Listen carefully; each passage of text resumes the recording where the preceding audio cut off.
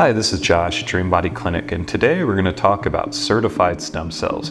So as you'll see at our website, www.dreambody.clinic, if you go to the menu, it says certified stem cells. You can click there and it's going to explain everything we're going to go over real quick here. But the main thing is people want to know the process, what cells we use, how we make sure that they're good, they're safe, all of that. So first, let's start with we do third-party lab analysis of all of our mesenchymal stem cells. We use flow cytometry. That's how you determine what kind of cell you have.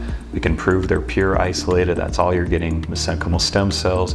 We look at mycotoxins, we look at bacteria, we look at diseases. I mean, it's a whole list of things which is listed there. You can see we make sure you're getting the purest, best mesenchymal stem cells. So the process starts in the birthing room, actually. We work with a group of gynecologists that have been doing this for a long time. They specifically work with first-time mothers. So right there, we've got our screening process begins for the donors. We want first-time mothers. We want them to be between the ages of 18 and 25. We want to make sure they're young and healthy. If a woman has birth after the age of 30, it's technically a geriatric birth, as crazy as that sounds. Younger, healthier women means younger, healthier cells.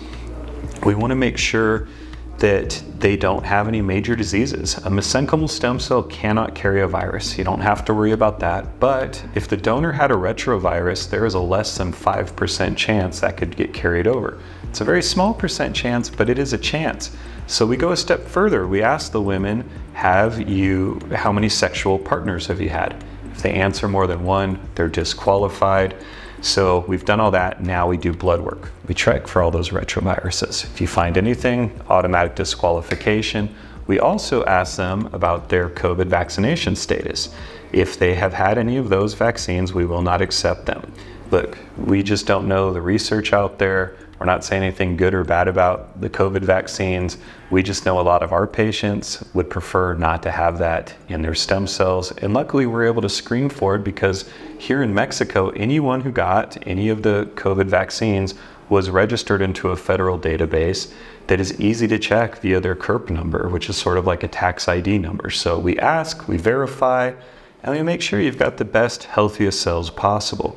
Once that part is done, the woman is agreed to donate. Look, we can't compensate them because that would be buying human tissue, super illegal. So all of this is a donation process. They're happy to be able to help other people. This tissue would be thrown away otherwise. So we take that and we take it straight to the lab.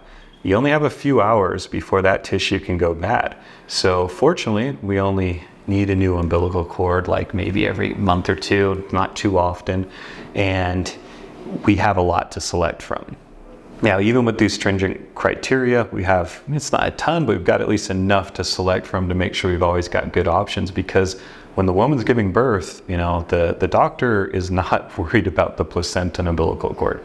They're in there to make sure that baby gets delivered. So we do all of these births via C-section, and we then collect that tissue, we get it straight to the lab, and we start processing. So in this processing, we're going from the lab to the centrifuge to the shaker tables. It's a whole process to get this from tissue to cells and liquid. Once it's there, we get it into culturing flasks. They're put into the incubators. The incubators keep the perfect temperature, oxygen levels, CO2 levels, a perfect environment for stem cells to grow. You add what's called a culturing medium, and that culturing medium has all of the nutrients to make sure that your stem cells can grow the best possible. I mean, it is like the Garden of Eden for cells. They have the perfect environment, they have the perfect nutrients, and they're ready to replicate. So they eat through that culturing medium over time, and once that happens, we take them out. We add more culturing medium, we go back in. This is called passages. You get a lot of people asking, oh, how many passages do you do? Look, you can do these forever if you physically wanted to, but you do hit a point where they start to have issues. Surprisingly, things don't really evolve in the lab, they tend to devolve. So once you get to what's called the 12th passage, which would be way too far to go in our opinion, we would never go there except in research capacity, which we've done. And at around the 12th round, the biologists will tell you the cell should be this nice circular shape, starts getting oblong, things starting to deform.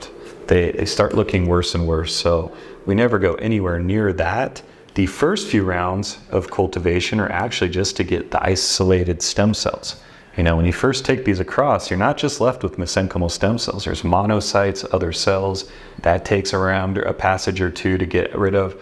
So those first 2 to 3 rounds are just isolating and growing the cells. Then we go another 3 past that. So we're able to get very young, very healthy cells. Now, with each replication, there are differences. You'll hear some people talk about, oh, well, don't they get weaker or worse? Well, no, they don't get weaker or worse, anything like that. What happens is their telomere length shortens. A telomere is on the chromosome. It's like the tail of the cell. It looks like a DNA helix. It's got rungs to the ladder, and every time a cell replicates, you lose a rung. Well, you're going to eventually run out of rungs, and at that point a cell goes senescent. You don't want a senescent cell, it's considered a zombie cell. So even though we speed up the removal or the waste of telomere length, it's not far enough to matter. These cells are not going to stay in our patients indefinitely. They typically stay in their system for 8 months to a year, and then they differentiate, the immune system takes them out, you won't even know it's happening. And because of that telomere lengthening does not matter. So we have very healthy cells. They're from the youngest tissue possible. We can get these large numbers. So we do all of that in the lab. And then when we're ready for cultivation, we have different cultures going in different incubators at all time. So it's like baking. We can make sure every day we've got a new batch that's fresh coming out. So if you came today and did treatment, that means yesterday your cells would have came out of cultivation, and then we would always administer within 24 hours. Now we've done tests. We want to see how long, once they're out of culture, will they survive. And in a refrigerated environment, they will stay viable for around like 4 days.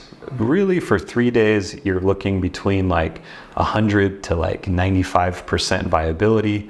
Day 4, it starts to drop. By day 5, you're down to like 60%.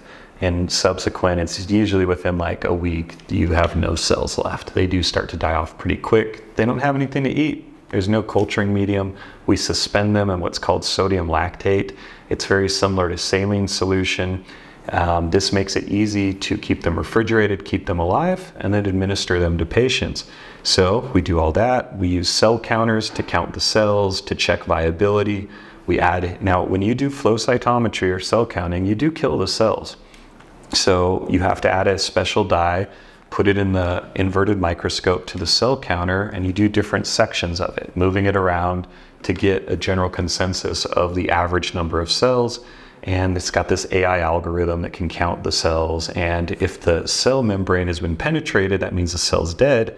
This blue dye infiltrates and the whole cell turns blue, doesn't get counted. This is how we check viability, health of the cells. When they die, that cell membrane can be penetrated and they fill. So we're able to check all of this. We provide third-party analysis to all of our patients. So the women are screened.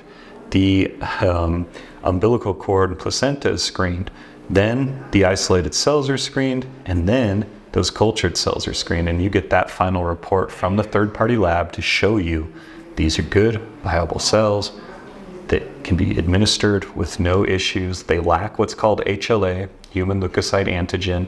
That's the marker of any organ in your body that tells your immune system this is yours, this is your tissue. So since they lack that, they're considered immune privileged. You don't have to worry about them flaring up the immune system. In fact, their biggest benefit is helping immunoregulation. They are so beneficial for your immune system. In fact, even with things like graft versus host disease, they can help with. So the very thing people are afraid of getting, graft versus host, when your body rejects foreign tissue, they actually benefit. So they're incredibly great for inflammation, for anti-aging, for autoimmune diseases, for joint health, for brain health. I mean, the list is very extensive. And fortunately, we have that all listed at our website at www.dreambody.clinic. You can scroll down, all the treatments are listed there. Click on the one you want, get all the information, and then give us a call. We do free consultations. We're happy to answer your questions. You can call us toll free at 833-445-9089. I'm Josh, happy to help.